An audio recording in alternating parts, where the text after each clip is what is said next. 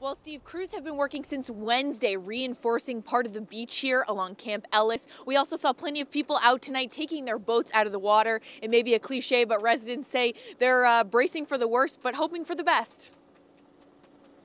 Whatever Mother Nature brings you, you got to deal with it. There's nothing, nothing else you can really do. Mark Roberts says he learned his lesson after the last nor'easter, when waters rushed over the seawall and left roads like this one flooded.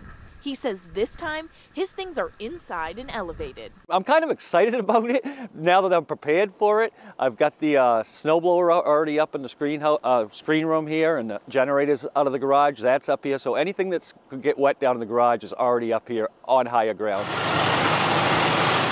CMP bringing in 100 additional crews ahead of the storm. Tonight we were there as dozens of crews from Canada's Holland Power Service headed south. Just waiting to see what happens. So you're kind of ready for everything? Ready for everything. And you don't mind being here helping out Maine? No, we love coming to help out the neighbors.